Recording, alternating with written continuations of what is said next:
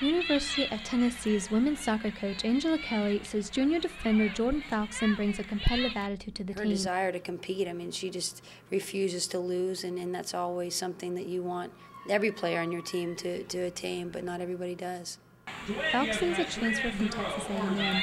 Coach Kelly says she brings leadership on and off the field to UT. I think she's more of a natural leader than some. Kelly also says she brings depth to the team. And now that she's here, she's an absolute godsend. She is great for team chemistry. Since being at UT, Falcusan has not only played defensive back and center back, but defensive midfielder.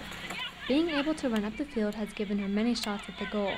This season, Falcusan has started every game and has had 2 game-winning goals and 2 assists.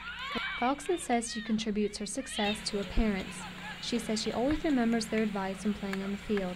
You're not always going to play your best game, but just work 100%, like as hard as you can, 110, just give it your all. When asked what she likes most about UT, Falcusan says she feels at home. The girls and the heart and the effort that they have here, and the trust and loyalty, even with the coaches, it's just a family. Falcusan says she hopes to continue her success at UT. Her goal is to triple crown and win a national championship. This is Alex Gregory reporting for Sports Reporting 375.